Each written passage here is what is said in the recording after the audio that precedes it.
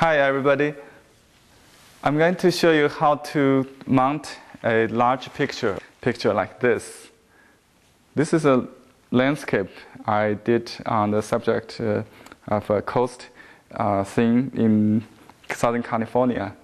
Along the San Diego to Los Angeles coastal drive, you can see the mountain hills and the valleys and beach, even the balloons in the sky I did based on a trip to San Diego.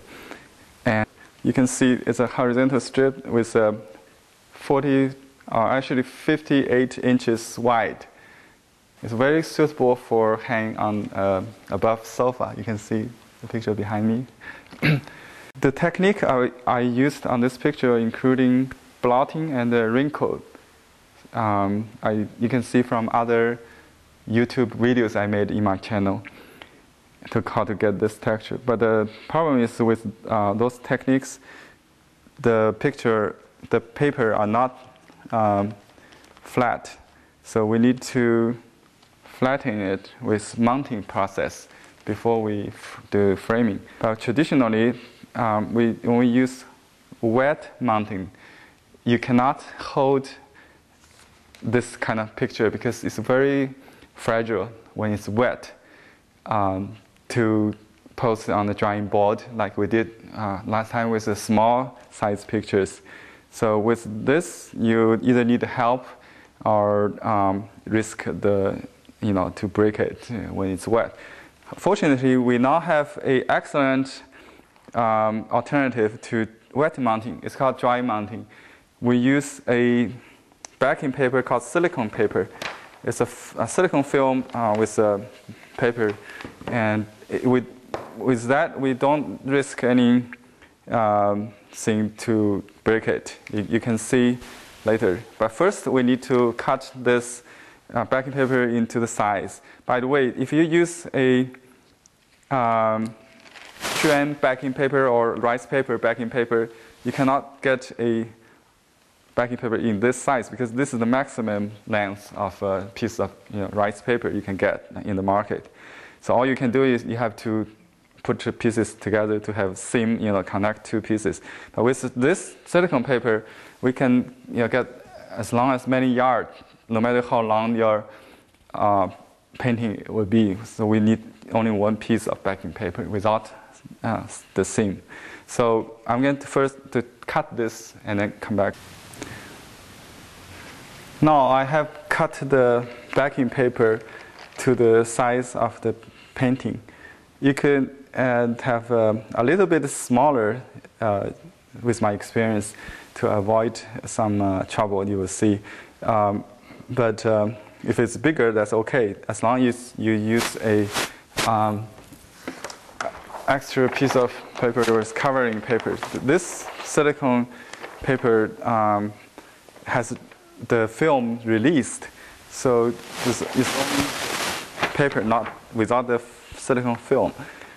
Another tool we're going to use is this bottle of water sprayer.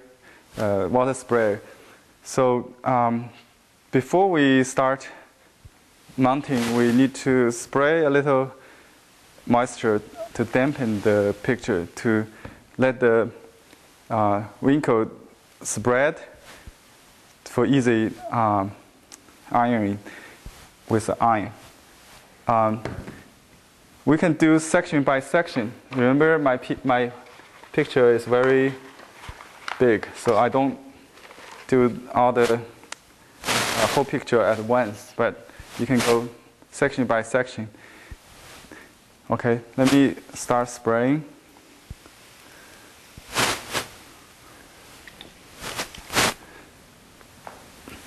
Okay, this backing paper is heat sensitive adhesive. It's not glue, so even if it gets wet, it will not stick on the picture until you heat it with an iron. Okay, here is another thing I need to mention. The padding material is very important. I use 4 layers of denim cloth to be padding material under the picture. The 4 layers of dampening would be perfect. Okay, I set the iron to not very hot. I put it between silk and the wall. So I start from the center of the picture and move up and down,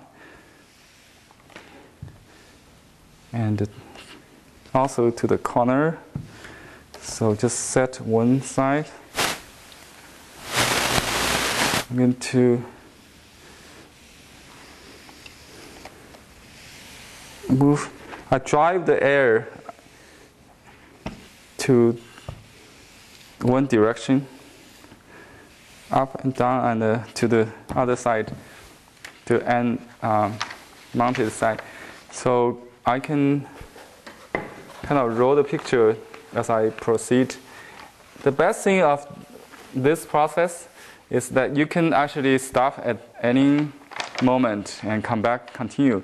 Not like if I apply wet paste, you can imagine how messy that would be if I got a phone call. I cannot take a phone call if the phone bell rings. But with this dry mounting technique, you can stop at any time and come back to continue. Just take it easy. Make the process much less stressful. I will proceed gradually.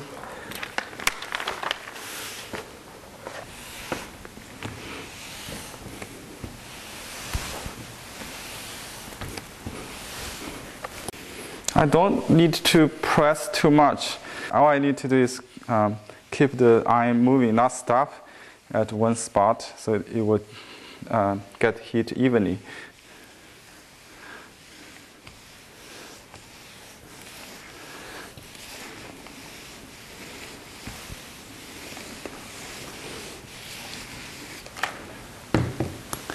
Okay, there's no silicone on this, so I'm not putting a lamination on top of the picture. Only the back. This is the back. In between the picture and the silicone paper, there's a film that stick them together. Okay.